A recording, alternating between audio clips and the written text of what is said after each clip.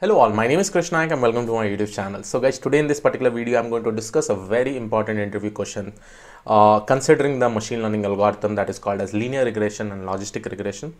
We'll try to understand that. I'll also give a solution that how you can actually solve that also. Now today's interview question is all about multicollinearity. Now what exactly it is. Now consider guys, you're solving a problem statement, a data science problem statement with the help of machine learning. And you have various features like F1, F2, F3, F4 and dependent features like sales or anything. Okay, and consider that it may be a linear regression problem or a logistic regression problem. Logistic regression basically means classification. Linear regression is normally a regression problem statement. Now when you have actually considered this problem statement, consider that you have actually created a model, and after creating a model, your senior peer has actually told you there is some kind of multicollinearity in your features. Can you try to resolve this, or can you showcase me that how much multicollinear are those features exactly? So this is the common question that usually whenever we are reviewing some of the models, considering a regression or classification problem, we usually take this into consideration. Now, what exactly is multicollinearity?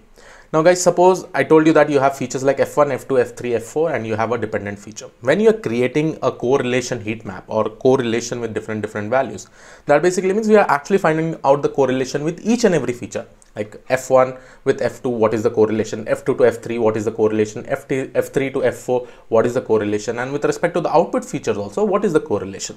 Now suppose if I find out a scenario wherein F1 and F2 are highly correlated, okay, and the output features, that is anything like a sale or classification feature that we have, those are actually dependent on both F1 and F2. Okay, but since F1 and F2 are highly correlated, suppose it is more than 85% correlation, okay, correlated, can I just drop F1 feature and just use F2 feature? Because this F1 and F2 are like very highly correlated, right? More than 90%, suppose if it is highly correlated, it is not useful to actually use both the features. I can use at either of them, right? I can use either F1 or F2.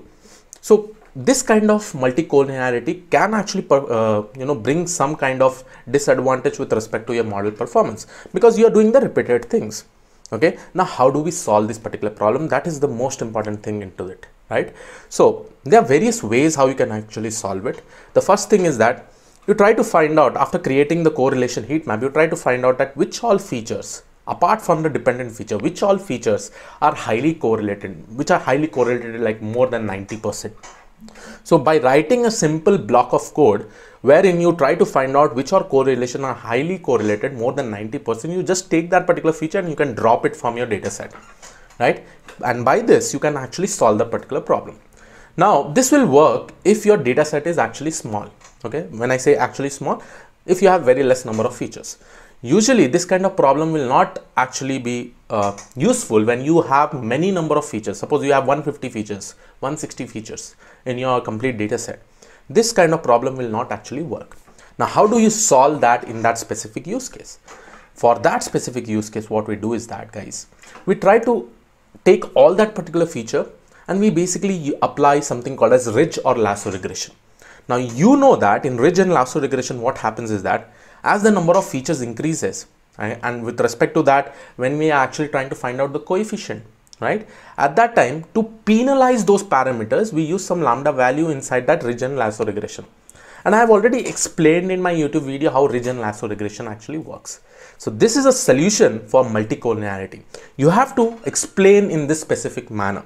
If you have less number of data sets, what you can do is that you can create a correlation heat map, and you can actually put up a condition that wherever the feature, like all the independent feature, if it is greater than 90%, okay, you can actually drop that specific feature. But there is one disadvantage in this also. You are losing some kind of information.